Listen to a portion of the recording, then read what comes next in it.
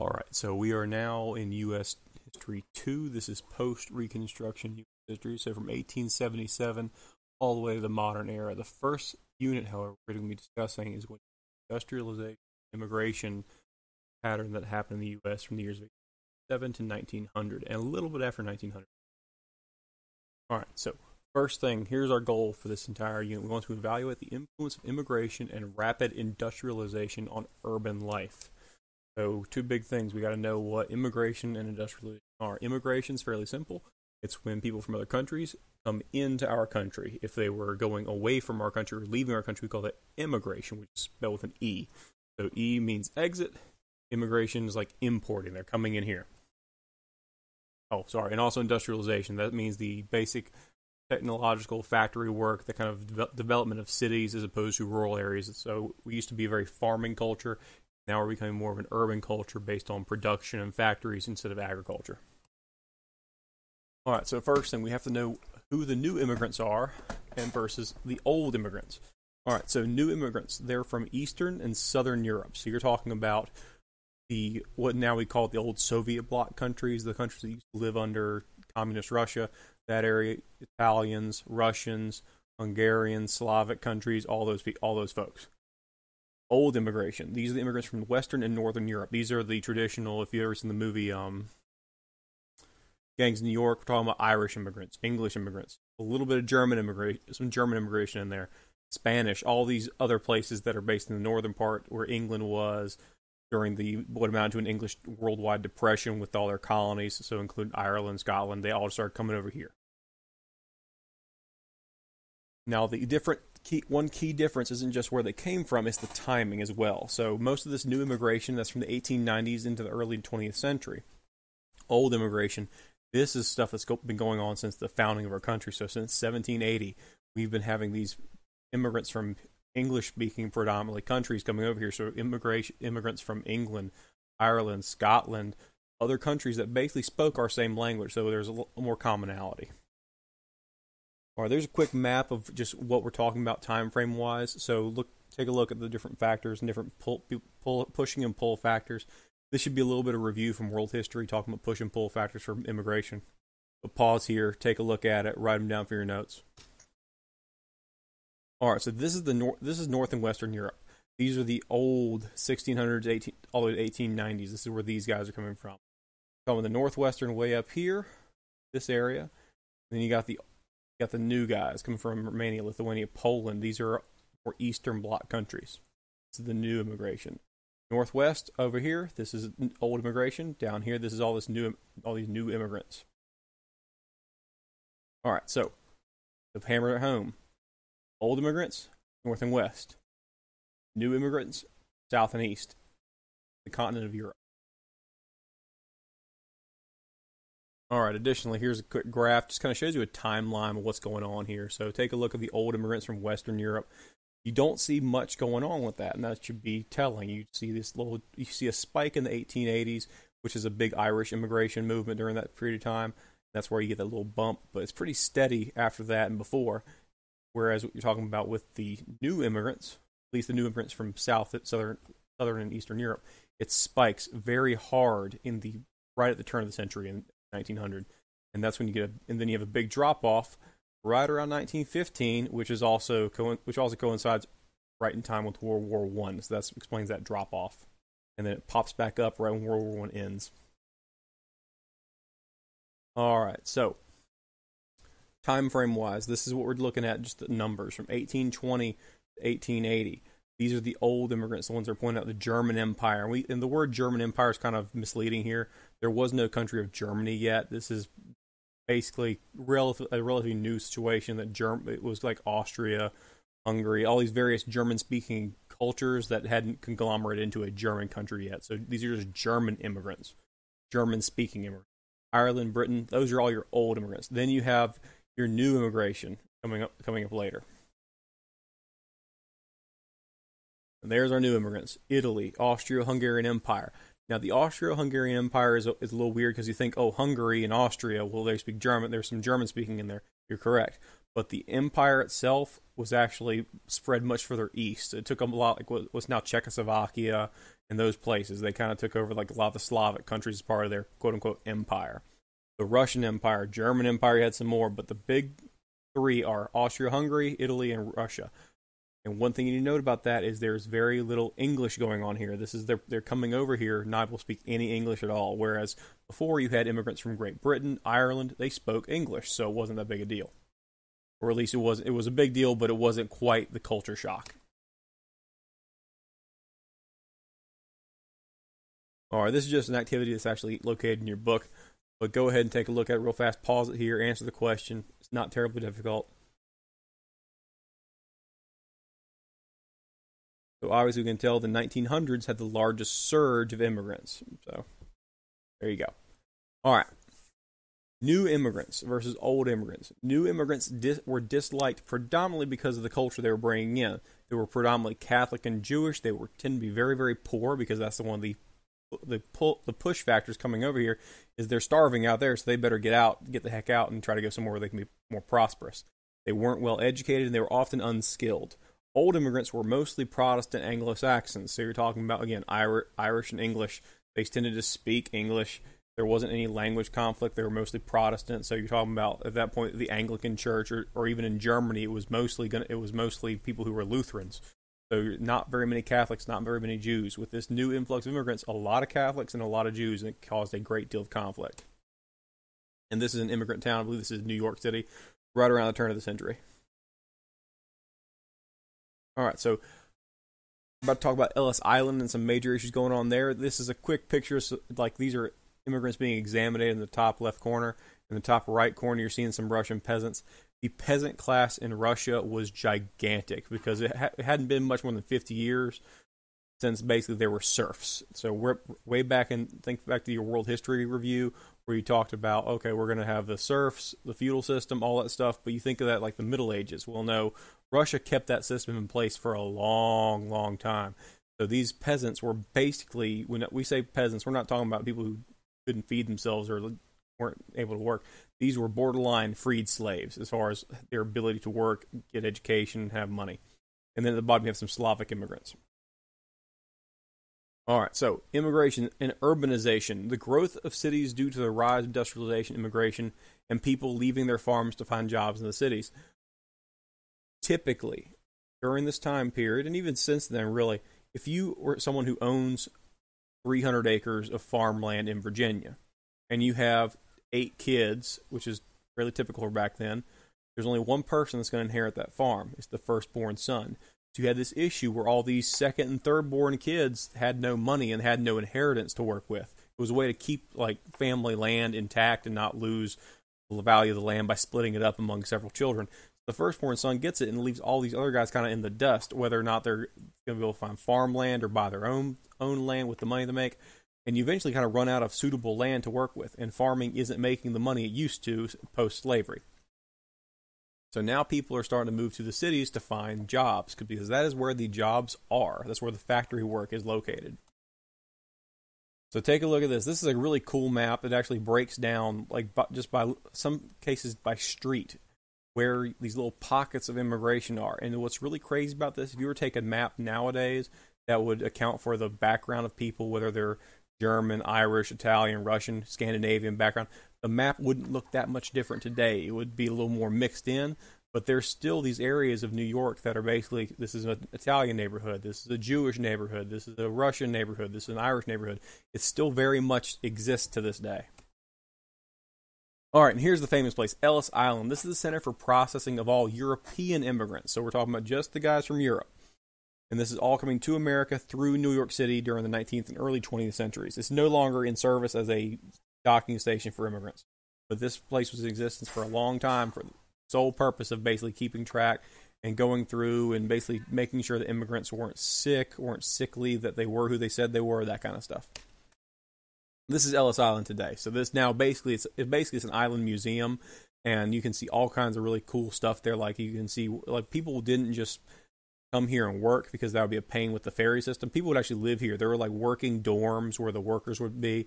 There were dorms where the people who were in quarantine would stay because sometimes they'd come over and they'd be suspected of having some terrible disease like tuberculosis. And then they put you in quarantine to either get better or possibly die in quarantine. They took it very seriously, this idea of communicable diseases going back and forth across Ellis Island. They wanted to stop disease, bad people, all these people from coming in, so they really did check you a lot. Another strange story about Ellis Island. When you came to Ellis Island, you were often kind of robbed of your heritage in a way.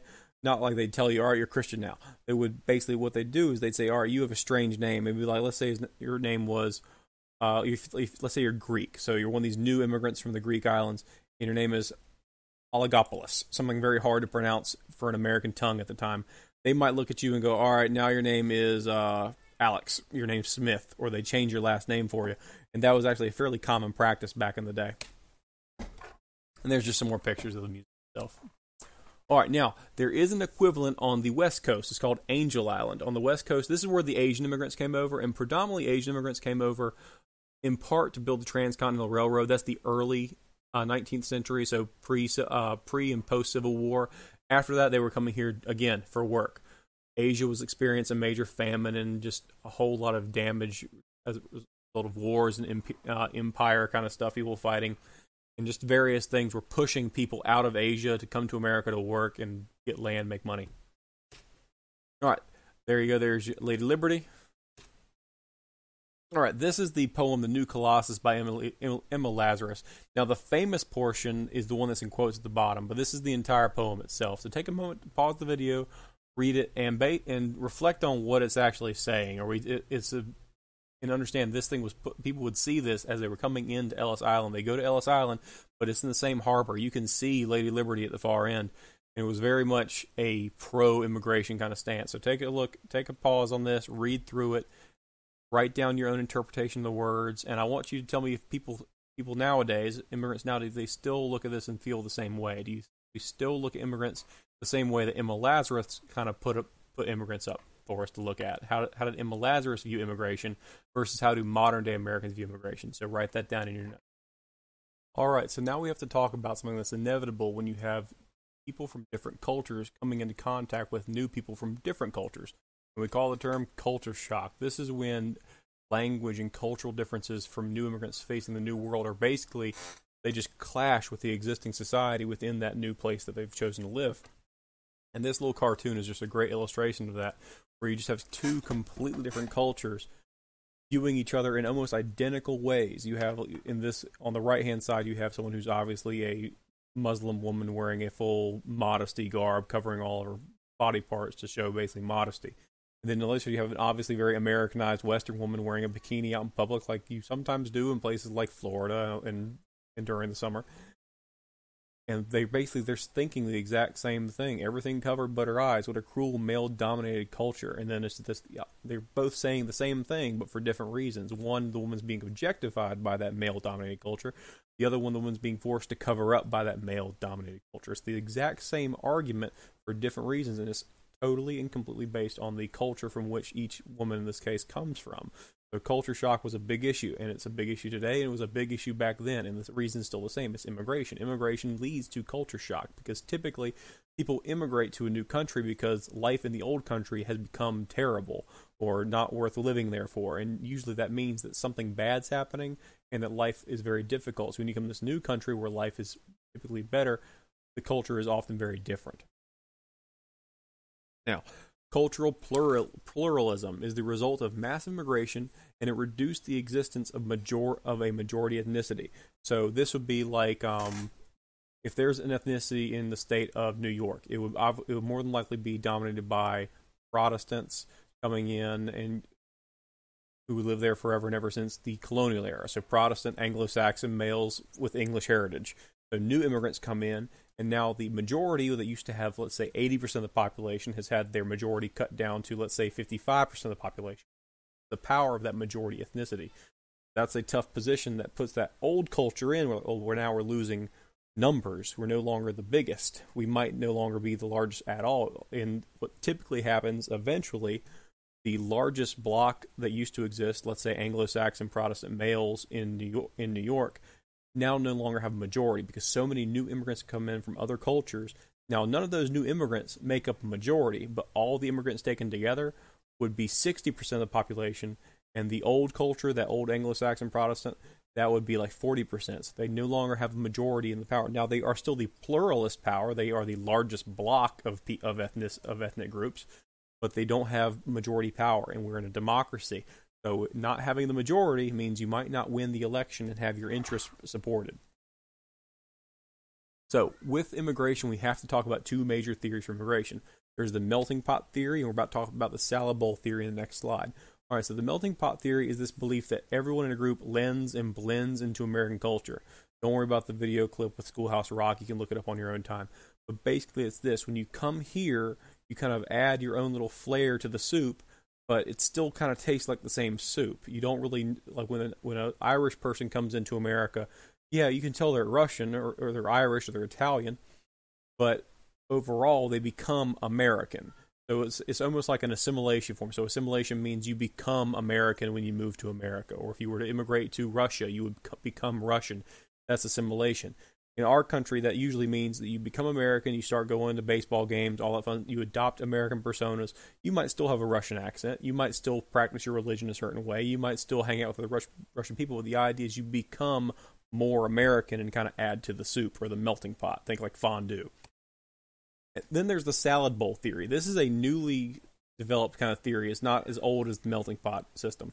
So this is a new development. So in a salad, think about a salad bowl. When you eat a salad, if you take a bite and it's lettuce and just some bacon bits, well, you can obviously taste the bacon bits, you can taste the lettuce, but there's also other things in salad like tomatoes and everything else. If you don't get the tomato, you don't taste the tomato. It's not like a soup where all kinds end up tasting all the same and it kind of melts into itself. Under this theory, people come in but retain much of their same culture and language. So they might come in and their goal isn't to become American, it's to bring their own culture to this new place. And it kind of it goes into a lot of conflict when you're talking about this idea that at the time was very popular of assimilation. If you don't assimilate, we don't want you here. If you're subscribing to the salad bowl theory, there really isn't a whole lot of benefit to assimilating in with like the melting pot theory would have you. So in the salad bowl theory, they retain a lot more of their culture and the way they existed before they came here. In the melting pot theory, they kind of melt into what America is and become American. Now, the result of all this immigration, was a concept called nativism. It's centered around a belief that immigration had to be restricted, leading group determination in immigration quotas. So nativism, at some point it was called know-nothingism, like know-nothings were anti-immigrant. Basically, there were people that wanted to make sure that the quote-unquote native population, not Native Americans, but native people who lived here before the immigrants got here, that's who we're referring to. So don't get confused. If you see the term nativist, they're not talking about Native Americans. They're talking about white Anglo-Saxon males, white Anglo-Saxons in general, usually Protestant, living in New England and the rest of America, being opposed to new immigrants coming in from these Eastern European countries where there were different cultures, religion, and languages coming in. And they believed that these people coming in were actually, quote-unquote, polluting the native race. So it was a racist/jingoist kind of belief, and it also would lead to a great deal of other strife for incoming immigrants. All right, this is an extremely famous political cartoon from quite a while ago. This is called Looking Backward. And the quote under there says, they would close to the newcomer the bridge that carried them and their fathers over. So if you take a look at this very closely, if you can see it in the video, zoom in, blow it up, you see a person who's obviously an immigrant coming across with basically everything he owns on his back. And then you see these wealthy people in their little top hats all saying, no, no, no, don't let him over, don't let him over. But look at the shadows. Look at the shadows. And there's two interpretations of this. Some people say that the shadows in the back who look like very poor immigrants, people with immigrant backgrounds, all that stuff. Some people say, oh, those are them just 40, 50 years ago. Others interpret this as these are your ancestors that are back there, and now you're not letting this new group in that your great-grandfather got the benefit of immigration. Why won't you let this new group come in to reap the same benefit? So basically, it's pointing out a hypocrisy of people who at the time were very anti-immigrant. All right, let's talk about the Chinese Exclusion Act. It was stretched from 1882 all the way to 1943. So we're into World War II by the time this Exclusionary Act is repealed. All right, this act was passed by Congress and prevented almost all legal immigration of Chinese immigrants from coming to America in 1882. It was renewed 10 years and not repealed until 1943. The first groups of immigrants to be banned from entering the U.S. Now, the reason for this was because they were basically very cheap labor, and there was a fear on the West Coast, certainly, and eventually would lead to the East, that they would come in and basically just take over land because there were so many immigrants coming in for a period of time, specifically to build the Transcontinental Railroad. These are Chinese districts in California, like Chinatowns, those kind of places. They actually were established by Chinese immigrants decades and decades ago. And this is a very famous blue cartoon, the Wasp. Now, this is the whole, if you ever heard the little kid's poem / story, like if you give a mouse a cookie, this is like if you give a mouse a cookie, but racist against Chinese people. So this is like, give a tiger a cookie, what happens? Well, they're like, oh, okay, we can be nice to these little Chinese immigrants, and then this little kitten over here, and then it gets a little bigger, and then it's knocking you down, and then it's bowling you over, and this Chinese tiger, the tiger became kind of a synonym for the Chinese immigration crisis during this time, or the supposed Chinese immigration crisis at the time. You notice he has a stereotypical Chinese hat on from that period. Then the tenor of this is it's an anti-immigration political cartoon against the Chinese. So this was just one of many other examples of propaganda that basically make people think that Chinese immigrants were a bad thing to come in. All right, so on to more about urbanization and industrialization. So why are these immigrants coming over? Well, because there's work. The work is industrial. We're not talking about there's very few immigrants in history that come over and then start traveling and go farming. Most of them come in unskilled, meaning they have to come in and do factory work. Most factory work is unskilled labor.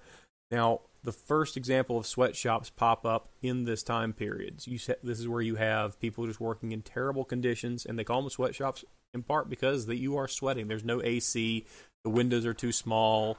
A lot of these machines run on electricity, powered by coal, and it makes the air dirty. It's just a nasty situation. And often these kind of sweatshops were the targets of progressive movements that popped up during this time period. This is a very famous city studies kind of issue. If you're ever in a class that studies urbanization or cities, you are going to talk about the dumbbell tenement. A tenement is basically we also call them boarding houses, places where people can live. Around North Carolina, if you think about like migrant camps where migrant workers live for a period of time when the harvest is coming up, it's kind of like that. But this is a dumbbell tenement. This is an actual layout of how you would live in this period. So notice the public hall down the middle. This is all public. These public halls lead to your bedrooms. You'd have some bedrooms right here, and they lead right from this public hallway. So you would have an open door to your bedroom in a public hallway. Tons of fun. You'd also have a common living room and living area and parlor. And these aren't very large, guys. You're talking about 10 by, I want to say, you got 50 feet here. You're talking about maybe a few hundred square feet. It's very, very small. These tenement houses would often have dozens of people in them. Like one bedroom would hold several people, probably way more than you would expect it to hold. And you'll see some images coming up of some of these bedrooms in these tenement houses. And this, if you want to pause here and read the little street marker, this is just a famous tenement house on Orchard Street. You've seen this picture already, but this is why you have tenement houses right here, guys. You eventually couldn't build anymore, so you had to just kind of pack people in. There's a huge population boom, and you got to find a place for these people to sleep. And usually, what would happen? If you're a owner of property, you want to make as much money as possible, so you pack as many people into these little tenement houses as you can, charge them rent.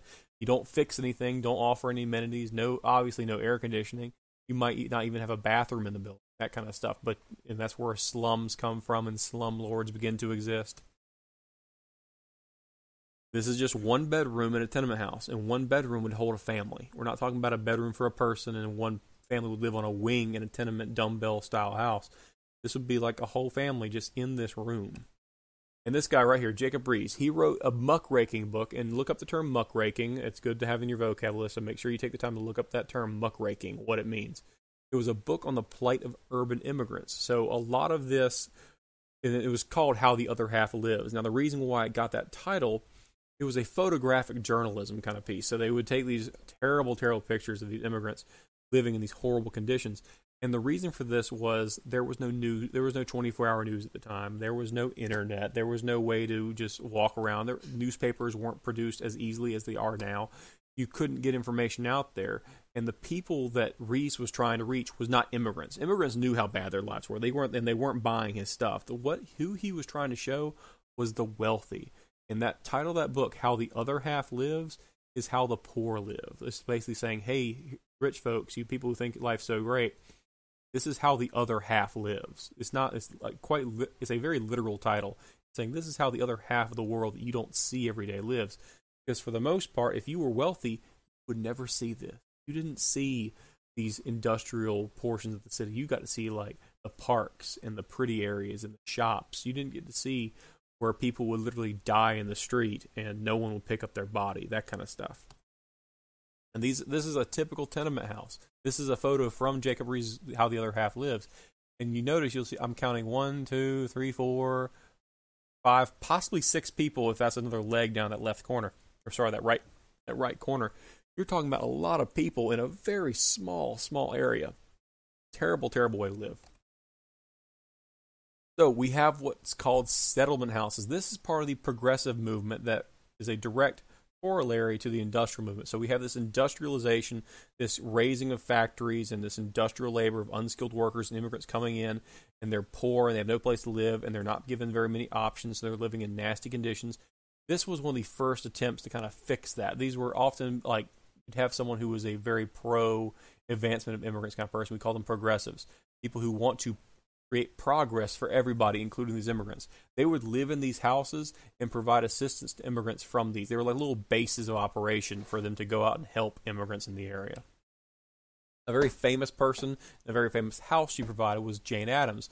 She was a social progressive, meaning that she wanted to engage in societal progress through philanthropy and donation and charity, and the founder of Hull House. It was a settlement house for immigrants in 1889. And it catered a great deal to children. Like, she was there to educate them, provide them clean water, clean living, that kind of stuff. Basically take care of immigrants who weren't being taken care of and couldn't take care of themselves in many cases. All right, guys, and this is a very quick example of what Hull House would do. This is just one example. It wasn't just about, giving food and soup to the poor immigrants and making sure that they're like little kids who were orphaned, little kids who just couldn't be taken care of, had like a nice clean crib to sleep. It was also about distracting, like, a lot of the kids. So you see there, it says kindergarten games and a maypole dance. Like, just things, it was just to say, hey, there's more than just going to work at a factory 15 hours a day. Like, the air is warm, the skies are clear, birds and blossoms all are here. Come old and young with spirits gay to welcome back the charming May. Basically, just it's a distraction. They're trying to make life better for these people in more than just food and shelter kind of ways. They're trying to make, hey, life is great, go have fun and play, that kind of stuff. So the Hull House was a very progressive oriented kind of movement, and those settlement houses in any case were all kind of this ilk. They all kind of did the same things, provided band and music and just recreation for people who otherwise just wouldn't have it. They couldn't afford to go do a lot of stuff. Now, that being said, one of the biggest lifestyle changes during this time period, because you have this sudden influx of people coming to cities, not just immigrants, but people coming from the farm country to move to the cities where the work exists. These guys are coming here, and they don't have much leisure. They don't have many options, so you start seeing spectator sports pop up. It used to be that sports and participating in sports, whether it was horse racing or any real activity, like, you participated in it. Like, part of the fun was you got to go do it.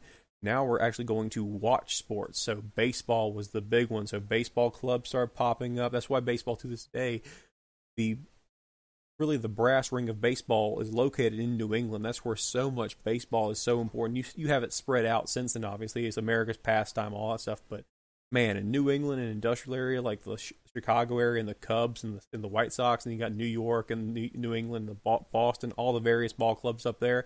This all came out of the Industrial Revolution because people wanted to do something on their day off or on their hours off that wasn't just like, staring inside their tenement house where the walls are drab and everything looks terrible. A new thing also came up called the electric trolley. This is a byproduct of urban growth because people had to get around, and not everybody could afford a car. Not everybody could even afford a good bike. And they filled a need for the growth of transportation. And people who lived in the suburbs could now quickly get to the city. So it's more than just the poor folks working in the city getting around. Now the rich folk don't have to live near the poor folk anymore because they can get in and out of the city easily. This is there's a term used out there that's a byproduct of white racism called white flight, where the white folks all leave the city and the people who are left are minority groups. This is like wealth flight. So all of a sudden, the wealthy who have enough money can now go and leave the nasty city areas and go live in the country where it's green and pretty, and then just come into work every day on these electric trolleys. So it exacerbated an issue in the urban areas that was already bad, which is just the poverty and the lack of sanitation and everything else, and just made it worse because then all the wealthy people all just left to go to the suburbs. You also start seeing amusement parks pop up. This is where urban workers could go to like have a beer and buy some cotton candy and go on the Cyclone and all this other stuff, like Coney Island. All these various places started popping up where the sole purpose was to amuse people, to distract them from the fact that they had a hard day and they had a hard one coming up once they woke up from their night's sleep. This is kind of what this was. Again, more distraction, but it was like pleasant distraction. Ferris wheels, guessing a person's weight, kissing booths, all these things were popping up during this time. Roller coasters, all byproducts of this industrial revolution and this industrial age where people can suddenly congregate in large areas where they used to be much more spread out. Frederick Law Olmsted, probably the most famous person in landscaping, which is a very strange thing to say. Someone who's very famous for their landscaping ability, not physical moving of dirt. This guy has a really cool history. He designed numerous parks, but the most famous one he designed is New York City. And he's this weird guy. He's actually the son of a very very wealthy family.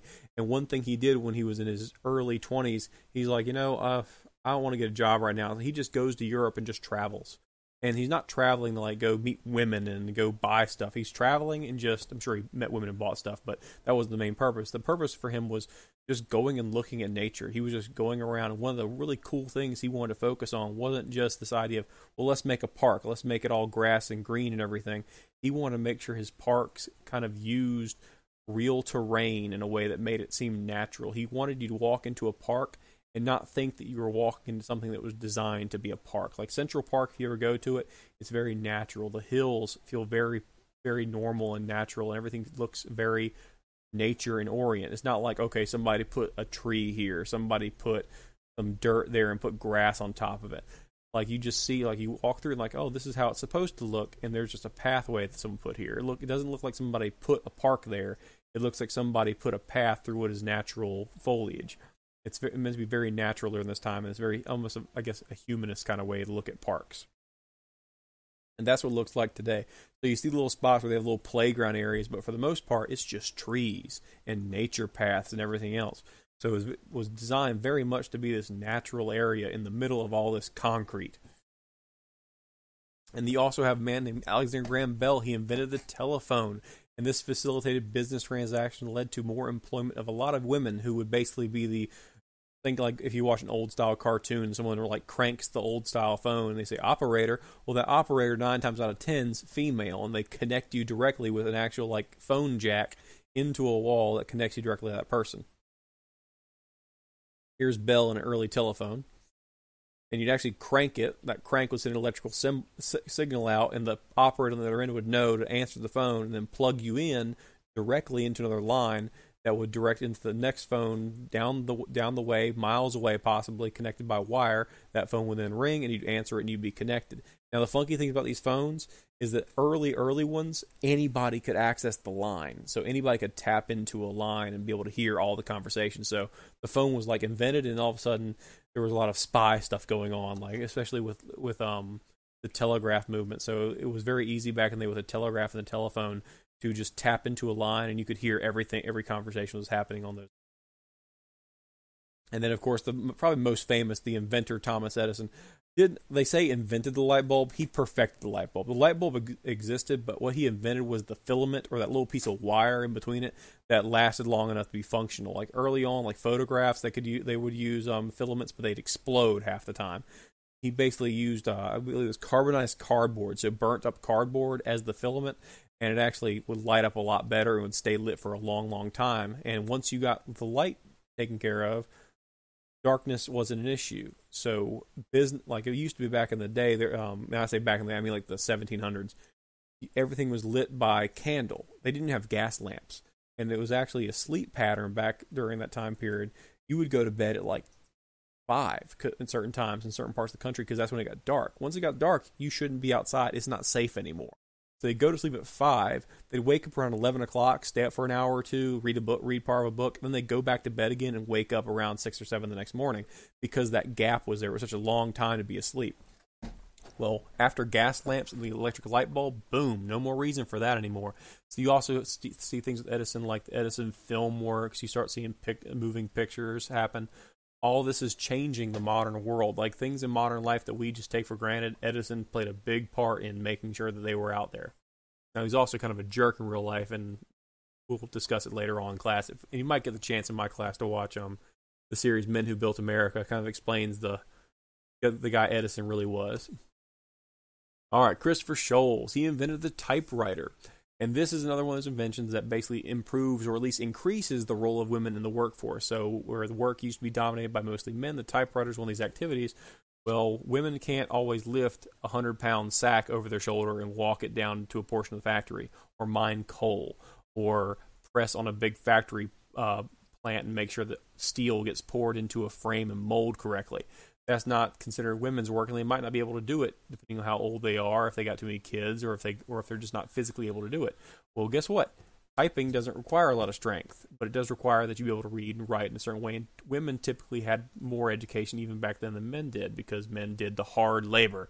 So women got more of a role in the workforce because the typewriter made it possible for them to do more secretarial work that used to be done by hand. And then you got a guy named Elisha Otis. This guy made the modern building. Now, he didn't make a building, and he didn't even invent the elevator. But if you look at a lot of elevators nowadays, if you look down at the bottom where you see a little label, a lot of them will be labeled Otis. That's the Otis company named after this guy, Elisha Otis. Again, didn't invent the elevator. He actually invented the emergency and safety brakes that made it so that if the elevator cable snapped, you wouldn't die when it fell down. You might get hurt pretty bad, but you wouldn't die.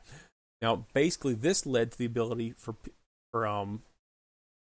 what used to be an expensive apartment was the bottom floor, because it meant you didn't need you didn't have to climb any stairs, because the only safe way to get up to the top floor was through stairs. So the top floor apartments before Elisha Otis, they were the cheapest ones. It was like the nosebleeds. If you lived on an 8th floor apartment, your life sucked, because you had to walk up 8 flights of stairs every single day to get down to the bathroom, to get down to where your kids might go to school, to get down to where your work is.